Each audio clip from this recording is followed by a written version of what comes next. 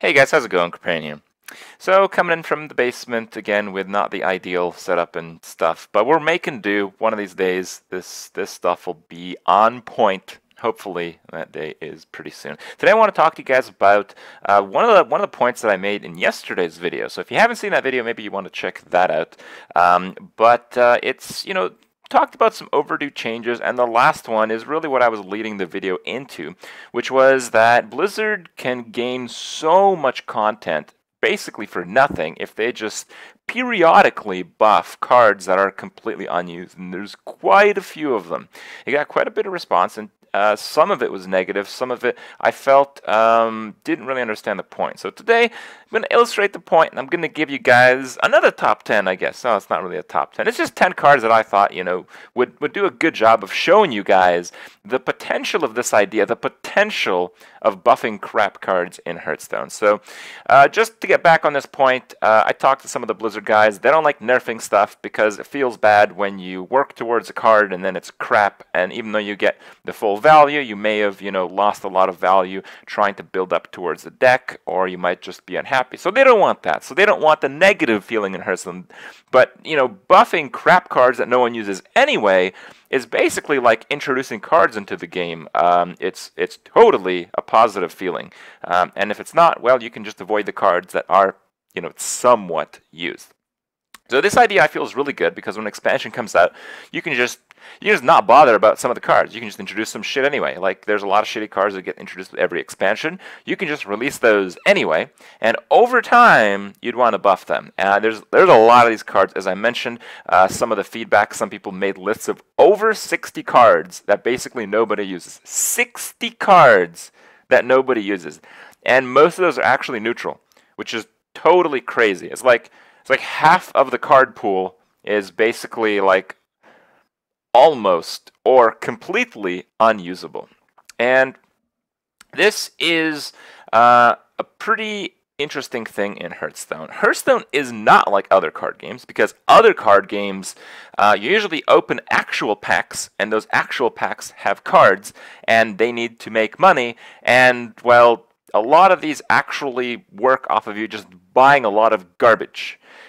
Blizzard doesn't really do that. Each pack only has 5 cards, and I mean, you're probably going to want the good few anyway. So the point that I'm really trying to get at is Hearthstone, unlike every other card game, doesn't need bad cards. Bad cards do not need to exist in Hearthstone, and this is really why this concept is so important. So the idea is that you have a bunch of shitty cards every time you introduce an expansion. Some cards are probably just shitty. Some cards are just turn out to be shitty. They don't turn out the way you want, like Axe Flinger. Axe Flinger kind of sucks ass, for instance. And the idea is that, let's say every week you would buff 2 garbage cards, and you'd make it like a regular thing. And it probably wouldn't change the whole game, but it would change maybe a deck, or maybe 2, or maybe 3. And it would kind of spice up the meta on a very regular basis. And because you would keep it regular, and because you have a lot of material to work with, as we just mentioned, a lot of cards do suck ass, it doesn't really affect the tournament scene at all.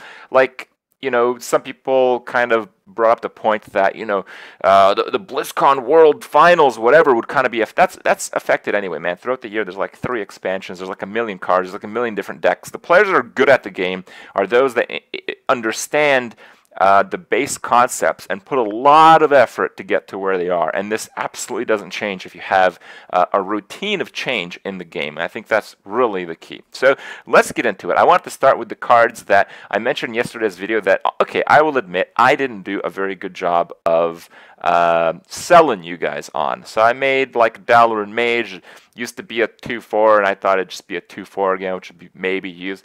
Okay, the way to change cards to make them useful isn't usually to change their stats, but sometimes it is. So hopefully the examples I have for you guys today will really open your eyes into what's possible here. So Dalaran Mage, we can keep it at 1/4, just give it 2 spell damage, because with 2 spell damage, I mean, if it's a 2/4 or 1/4, people are still probably going to choose to use it or not to use it. If people want like a super spell damage deck, they'll put it in maybe.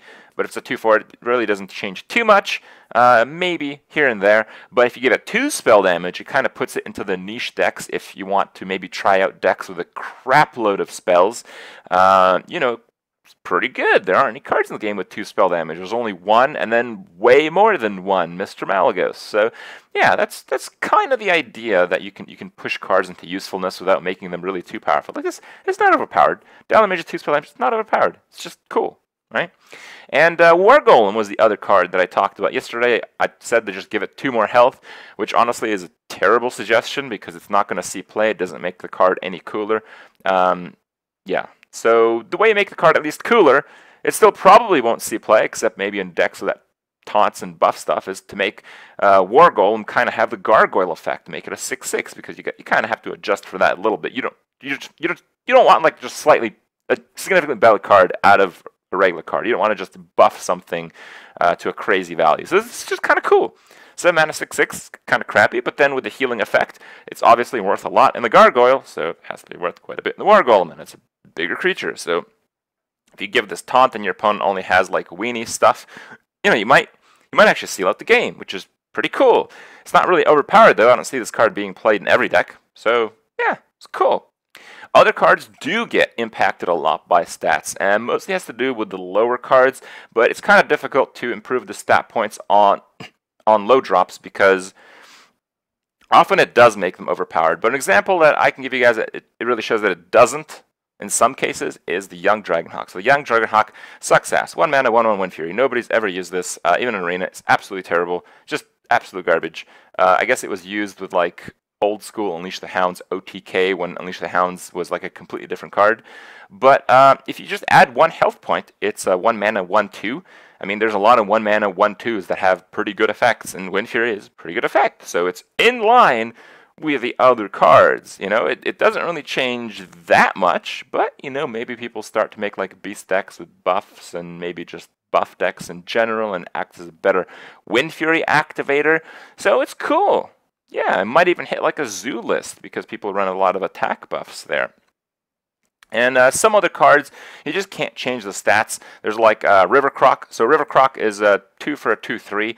You can't just add a stat point on any point in this card. So to make this card usable, you have to have it do something. So, you know, one thing you could do is just have it gain some life. Why not? You know, it's whatever.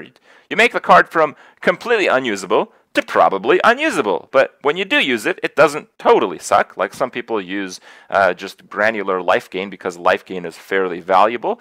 So if you put River Croc in your deck, you can use it as a whatever 2-drop, or you can use it as mid, maybe even late game life gain in some cases to maybe make some use of the card. And hey, man, it's a beast with life gain. Maybe Hunter will actually not play complete face decks. Or hybrid, right. That's probably not going to happen, though. Another idea is, because new mechanics are constantly coming out, I feel like the mechanics are cool, but often they're not really exposed enough. So I took a look at like Silverback Patriarch, which is total garbage. And, well, if you put the cost 1 less for each minion that died, it's suddenly kind of a cool card. It's still probably not going to be used anywhere. I took 1 health off of it because I think a 1/4 might be a little bit too good, and I didn't want it to seem like I was just throwing out overpowered cards. This card probably still sucks, but like someone might put it in their deck. Like if you can do like an equality combo or like some big Hellfire or Shadow Flame, and then plays this guy for 0, it's kind of like a 0 mana, you know, Void Walker. It's okay. Yeah, kind of. It's okay. It's okay, you know? So it's cool to like just push the variance of the variability, I guess, of cards. Just so many more types, and you make the game just a lot more interesting with this stuff. And if you want, you can just come up with new mechanics. I took a look at Magma Rager. Magma Rager is a notoriously awful card, and it's largely because of the 1 health, but you don't really want to buff the 1 health, because otherwise Moonfire doesn't kill it, and they got the art thing, and Magma Rager's always just going to be something that dies really quick. But in World of Warcraft, there was like a lot of Magma Ragers, or you'd kill them and they'd just be more and that kind of stuff. So I thought it'd be kind of cool to give Magma Rager a death rattle to put another Magma Rager in your hand. So you have endless Magma Ragers. So it actually becomes somewhat of a decent card in like the top deck wars, for instance. But you know, in the normal game, it kind of sucks ass because, you know, 3 mana 5/1 is often just not good enough tempo, let alone, you know, anything else. It's just kind of a waste if they can deal with it with like a 1-drop or just with their hero power. You just lose out that way. But yeah, it's pretty cool. Some people might actually make decks for this card, and that would be just awesome. I didn't want to get into class cards too much because it doesn't affect the game in a big way, but you know, there's a lot of potential here as well. Cards like Eye for an Eye just straight up suck because, well, as it turns out, 1 damage is not really worth 1 card. So I thought we could make Eye for an Eye not only be a bit more effective in the damage, as you see there, so it only triggers off of 3 or more, but also it makes Paladin secrets a bit more tricky. And I feel the secret mechanics in the game are mostly really awesome because of the guesswork. So when you make that system more complex, I think it allows for more play. And a card like this might actually allow people to play like aggressive Paladin decks. And yeah, just so much cool stuff. And it's such a little effort to make this change, and it's so cool. There's a lot of other cards that, you know, buffing stats or changing ability doesn't really work too well, so you kind of want to work with them a little bit here and there. A good one is Nightblade. So Nightblade in Arena is okay because that 3 damage battlecry is okay, but that's basically all you use it for. But in Constructed, you know, if you make Nightblade a 5/5 with the same effect, it's still basically not going to be used because it's just not as good as most other 5-drops. It might be in some decks, so it's a little bit of an option, but I thought what would make the card cooler is giving it stealth. So if you make it a battlecry to deal 3 damage and you get the stealth effect, it's kind of about as good as like a Stranglethorn Tiger. You know, the stats are a bit worse, but you can maybe get a bit more burst with that attack in. I think people actually run this card, which would make it awesome, but at the same time, because it has the 4 health, suddenly it dies to like Board Clear, suddenly it dies to like Flame Cannon, suddenly it dies to like Bomb Blobber. So, you know, you can maybe, even if the card does end up being like really powerful, you can actually like maybe change a metagame in an interesting way. Like if people started playing a lot of Bomb Blobbers, for instance, that would result in people playing different decks entirely, which is really awesome if you think about it. And if you're wondering, I'm pretty sure the card will work because I'm pretty sure battle cries that don't require creature trigger effects on stats do occur before the creature actually goes into play. So normally when a creature does damage, it breaks its own stealth, but I think if the damage is done before the card comes into play, when it actually comes to play with stealth, it should maintain its stealth. Yeah, Hearthstone's a weird game sometimes.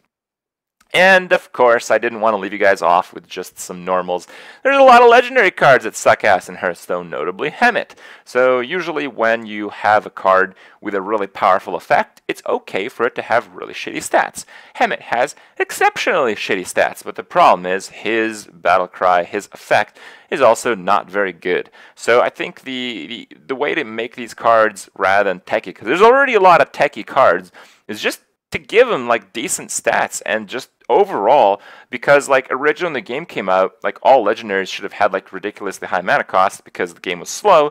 Now the game is fast, like really fast. Like if you don't do something really good on the first few turns, you're going to lose. So, you know, I think it's only fair to scale down some of these legendaries. So why not start with like the shittiest one ever, which is Hemet. If you make Hemet like a 3 mana 3/4 with the same effect, you know, you don't feel so bad for putting the card in your deck. And, you know, maybe it cleans up some Hunter cards, maybe it cleans up some Druid Claws, I don't know, it's like a one of, you know. These days, 3 mana creatures are extremely powerful, so having one that's about on par, and it's only a one of, it's just cool, you know, why not? Suddenly people can use legendaries without having to put in, like, late game in that form, so that's pretty cool. And also, this is mostly inspired from the list that people came up with, cards they wanted buffed. I wanted to show you guys what a significant difference you can make by just changing the place of a card on the mana curve. So you got Nozdormu, one of the coolest cards in the game. He literally has his own like huge effect, completely unique. You know, lots of amazing stuff associated with this card, but people can't play it because, well, it sucks. It dies to big game. It's 9 mana, so it's just way too much. It often doesn't actually do anything the turn it's played. It's really only good from like Sneed's Old Shredder, which is mostly because of the effect, not necessarily because of the 8/8 stats. Usually that's more of a liability. But then at the same time, you get like some of these new legendaries just have outstanding stats and are still not used. For instance, like Trade Prince Gallowix. You know, there's like almost no rogue decks with Trade Prince, and he's a 6 mana 5/8 with a sick ability. So how about that? Why don't we just make Nozdormu a 6 mana 5/8? Suddenly, it's pretty good. You know, it's a 6 mana dragon, which is somewhat unique because most of the other ones around the mana curve kind of suck ass. You get the cool effect, and you don't feel punished. You don't feel bad for putting this guy in your deck if you want to. And in some cases, it might actually be good, because this card is totally a counter to Grim Patron Warrior, because all those stupid-ass patrons take forever to play their animation. That's mainly their main weakness. So you have cool new use of old cards, just awesome cards in general. They're used in a fun way, they're used in an effective way, and they're used in a techie counter way as well. You guys can really see how Hearthstone, the way the game is set up, it makes it so the smallest of changes can really have such an awesome, such a big, such a cool impact.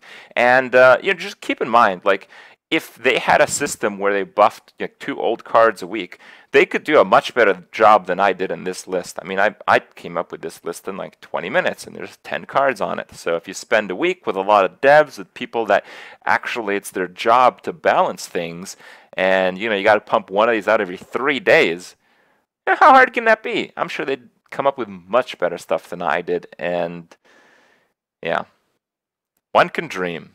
Hopefully the dream gets realized someday. But for now, I guess we'll stick to Arena. Hope you guys enjoyed the video. I'll see you guys tomorrow.